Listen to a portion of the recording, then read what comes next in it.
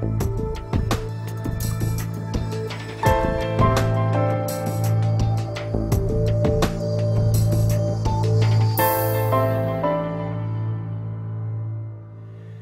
you confused about when you need to have a pap smear done or an HPV smear?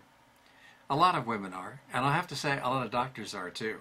And we find all kinds of things from doing pap smears in teenagers all the way up to people that are 90 years old on an annual basis by a lot of doctors. Well, fortunately, the United States Preventive Services Task Force, which is a governmental organization that looks at screening tests, has come up with some protocols that I think make some sense.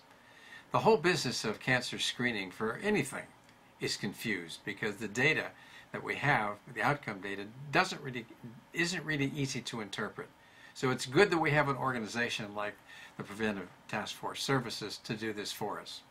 And what they came up with pap smears is that between the ages of 21 and 65, you need a pap smear about every 3 years or every 5 years if you've had an HPV test, the human papillomavirus test for cancer.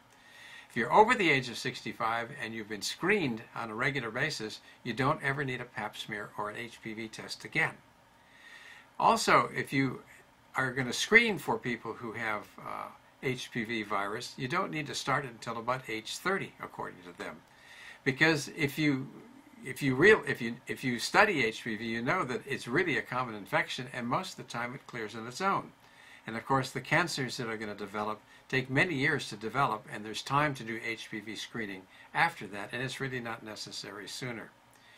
When they did pap smears every 3 years instead of every year, they found that you saved the same number of lives, and you did only half of the diagnostic tests that followed that often led to false positive tests, a lot of concern on the part of women, of course, a lot more expense. They also stated that for women that had a hysterectomy and the cervix removed with it, that there was no reason to be doing any further pap smears, unless there was some kind of earlier finding from a cancer or something that was almost a cancer. In women over the age of 65, if you did 3 consecutive negative pap smears or had 2 negative tests where you did a pap smear and an HPV screen, there's no need to do a pap smear again. So this should cut through some of the confusion, because I know that a lot of doctors are recommending pap smears that don't need to be done, that are leading to too many tests, that are leading to too much worry and too much expense.